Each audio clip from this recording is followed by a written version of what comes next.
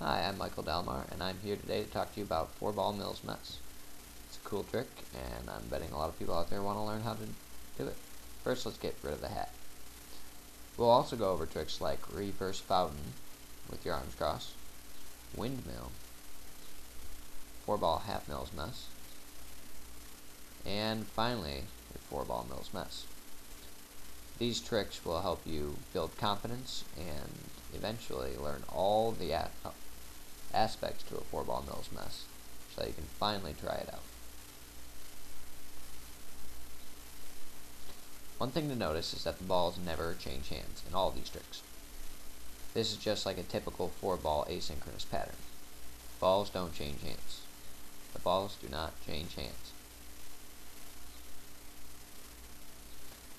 First, we need to make sure you are absolutely confident with your 4-ball asynchronous juggling. Make sure you can do a fountain, a reverse fountain, and columns, and make sure you can switch from any of these into the others. This is absolutely crucial to learning 4-ball Mills Mess. There's no way you're going to make any progress towards it if you aren't a confident 4-ball juggler. Now let's talk about your cross-arm 4-ball fountain. This will help you get used to throwing 4 balls with your arms crossed, and it's a pretty cool trick to learn for its own sake.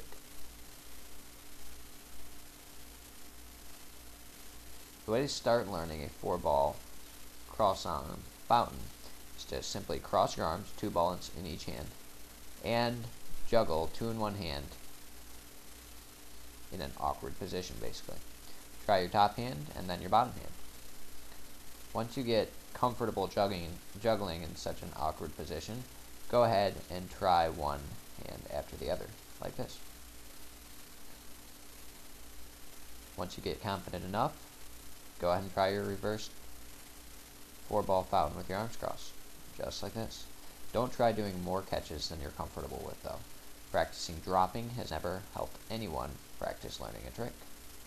So go ahead and do a couple catches, stop the trick, controlled, and then eventually you should progress. Also try this with both hands on top so that you get a feel for the trick in both directions. Next, let's talk about underarm throws. Underarm throws are perhaps one of the most important tricks to learn before you try 4-ball Mills Mess because, well, they actually are part of a 4-ball Mills Mess. They are the key component to the trick. If you break it down to its parts, a 4-ball underarm throw is the most basic part of it. There's no real easy way to tell you how to do this, but how about we first try by learning how to switch from a reverse fountain into your cross-arm reverse 4-ball fountain. This underarm throw will be awkward at first, but once you get into the cross-arm fountain that you are now familiar with, it shouldn't be too bad.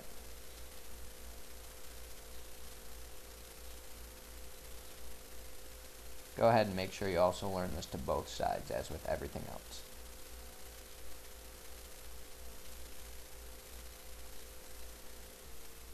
And there we have it, underarm throws. Exciting. Next, we're going to talk about your 4-ball windmill, which is arguably harder than 4-ball Mills Mess. It's probably harder for me simply because I don't practice it as much as 4-ball Mills Mess. But there it is, a 4-ball windmill. What we're going to do here now shouldn't be too hard. We're going to try with mixed fountains. Notice that all the balls in my fountain here are going either clockwise or counterclockwise, rather than one hand going counterclockwise and the other clockwise, as with a normal 4-ball fountain. Go ahead and be able to do this and switch freely between each. This will help you when we do 4-ball Mills Mess, and it'll help you with the windmill. And here's why. A windmill is actually this, a mixed fountain like so, except with underarm throws thrown in on one hand every time. Notice my left hand is always doing an underarm throw, and my right hand is always doing a normal throw. And it is in a mixed fountain fashion, if you will. So here we go, underarm throw, underarm, normal. And it is simply fountain patterns. You'll also notice that the balls never change hands. Next, let's talk about your half mills mess. Here it is right on the screen. This trick looks pretty cool. Now what we're going to do is an underarm throw. And again, an underarm throw. Now if you do this continuously, you simply have a half mills mess. Go ahead and work your progress on this really gradually. Again, practicing dropping does not help anyone. And learn it to each side so that you can do a half mills mess in both directions. Once you get a half mills mess in both directions, you are absolutely set up for learning a 4-ball mills mess. There are several ways you can think about the 4-ball mills mess. You can think about it as doing a cross-arm fountain, where you're alternating between your right hand on top or your left hand on top continuously. You can think of it as a windmill, where you're switching between a clockwise windmill and a counterclockwise windmill continuously. Or you can think about it like a half mills mess, except that you're alternating from one side to the other. In reality, a mills mess is simply put doing underarm throws, as we practiced them before, to both sides, one after the other.